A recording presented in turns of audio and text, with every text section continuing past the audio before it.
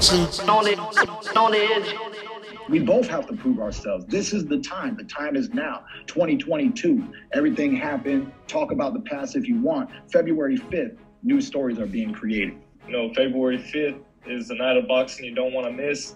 You know, the whole card is very exciting. You know, I'm honored to be, you know, fighting amongst, you know, these other guys. But, I mean, the main event, you know, it's one that you do not want to miss out on. Belt, no belt. I'm here to excite you. I'm here to excite you and you and you. February 5th, it's your boy Keith one-time Thurman. We're coming back.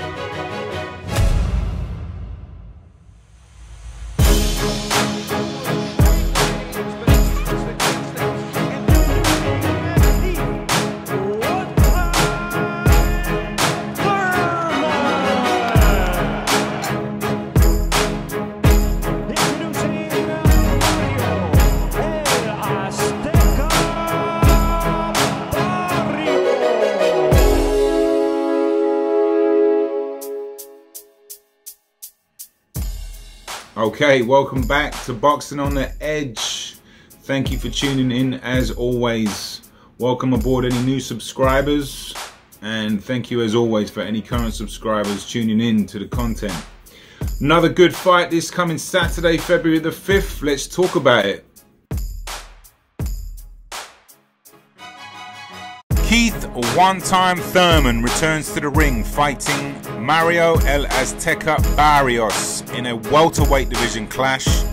Both guys coming off a loss.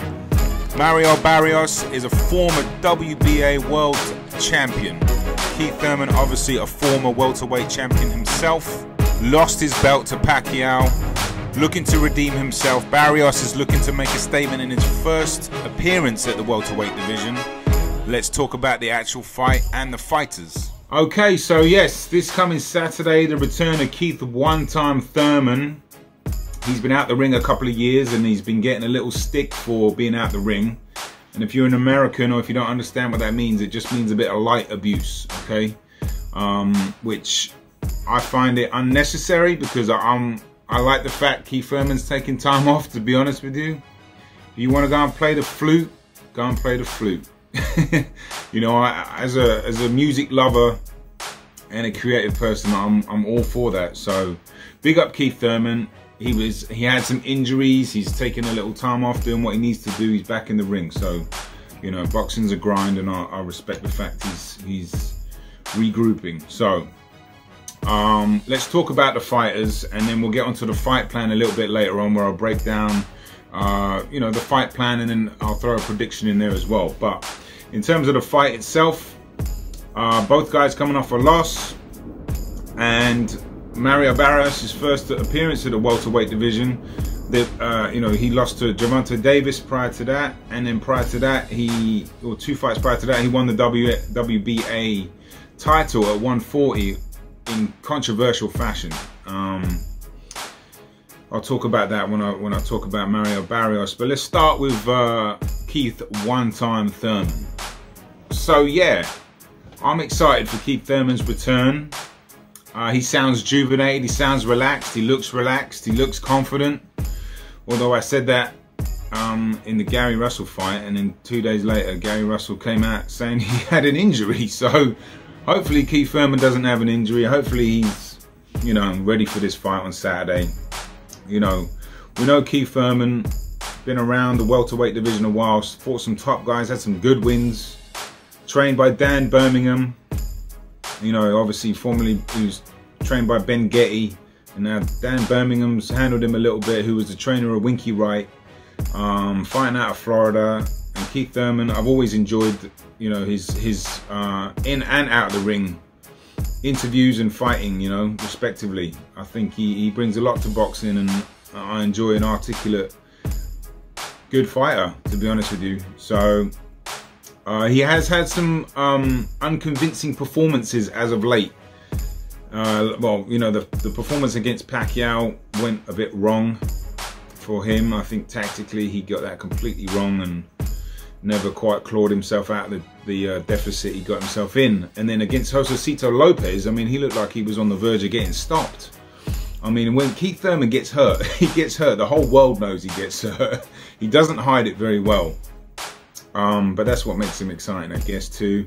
He's a little vulnerable, or very vulnerable, especially downstairs. So I'm sure Barrios and his team will look to capitalize on that.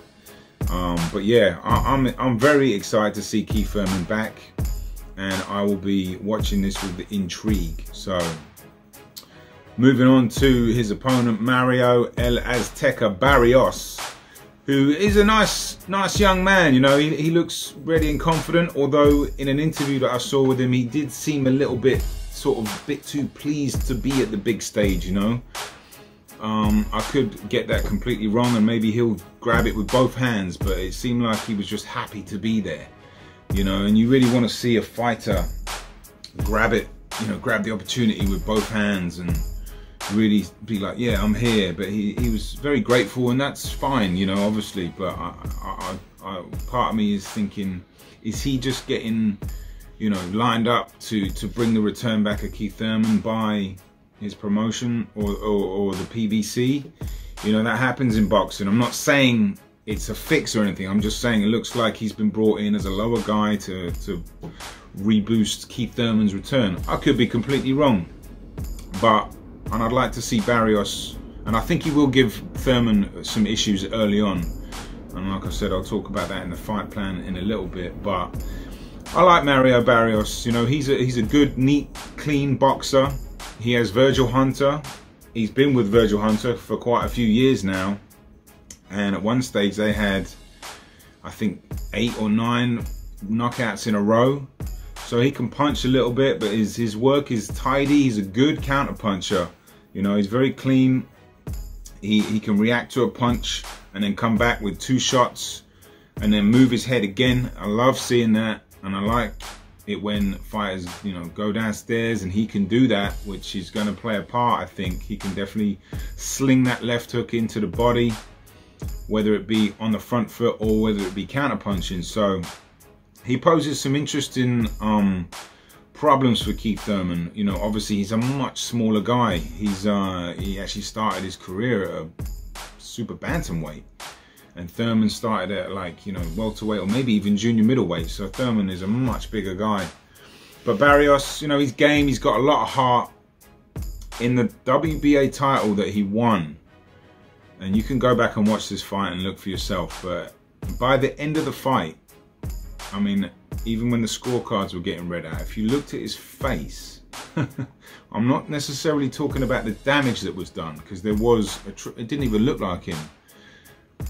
He did not look like a man that thought he'd won. Look at his body language and look at his eyes. You know, that's not a reaction you get when you win a world title, okay? So I think he you know, that kind of speaks volumes to who he is. He seems like a good, honest man, but, like, you're not going to hardly tell everybody you lost. But I think deep down he knew he didn't win that fight against Akhmedov. But, you know, he's here now. He's like I said, coming off a loss, but I think he could cause some problems for Keith Thurman early on. So speaking of that, we'll get into the fight plan right now.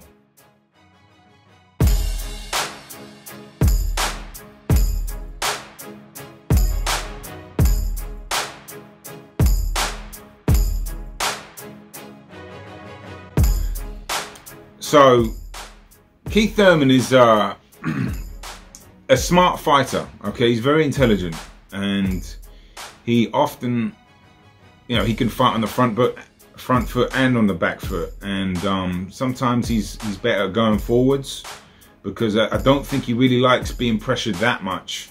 I think he likes a little bit of time and space, and I think if I was Barrios's team, or Barrios, I think Barrios's activity's been higher.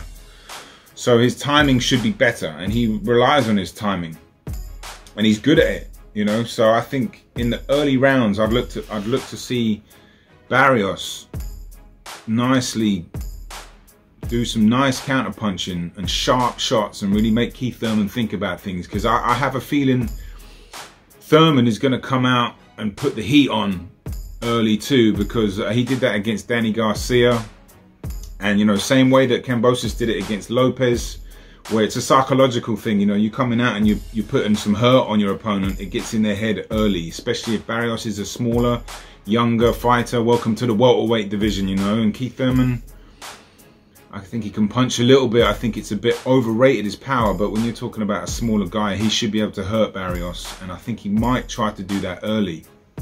So I think Barrios, it's in his favor to keep his punches straight and short, because Keith Thurman has a lot of wide shots and Barrios has a fairly orthodox stance and style, and Barrios, where Thurman's punches will get in round the outside, and I think Thurman's going to try to do that too. He throws a lot of wide shots, a barrage of wide hooks.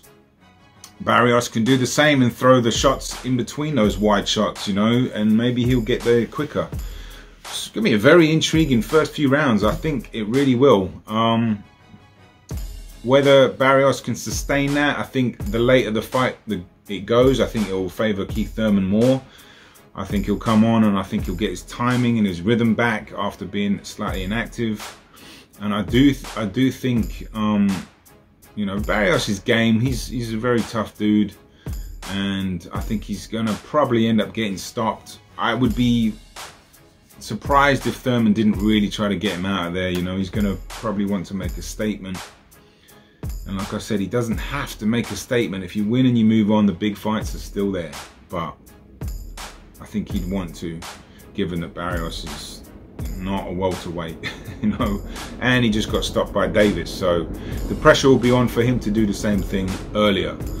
So I think it's kind of a, like when two fighters have lost and Keith Thurman hasn't looked good for a few years and he hasn't knocked out these people, and he had a last performance that was good was against Danny Garcia in 2017. You know, it's kind of a hard one to call, but I'd imagine Keith Thurman will get him out of there between 6 and 8, maybe 6 and 9. But I do think it's going to get pretty heated for Barrios at some point. But I think he'll have some success earlier, Barrios, from what I said, from based on his timing and his activity and his short, crisp shots and keeping them straight, as opposed to Thurman's wider shots. I think there'll be something there. And if he can get one of those sneaky body shots in, the whole world will know that Keith Thurman's hurt, because he, like I said, he doesn't hide it. But that's my prediction. That's my fight breakdown. I'm not super confident in that, because I'd love to see where Thurman is. It's hard when someone's been out the ring for so long. But if I was a gambling man, which I am not, I would put money on Barrios. These are just my opinions. Sorry, money on Thurman. between 6 and 8, maybe 6 and 9. Hopefully it's a good fight. Hopefully both guys come out the ring healthy. That's all I really care about. And I hope it's entertaining, and I hope we all enjoy it as boxing fans, you know, and that's all you can ask for.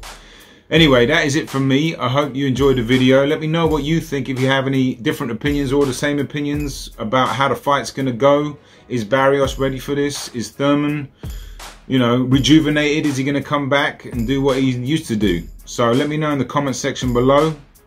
Have a great week. Boxing on the Edge. I'll see you soon.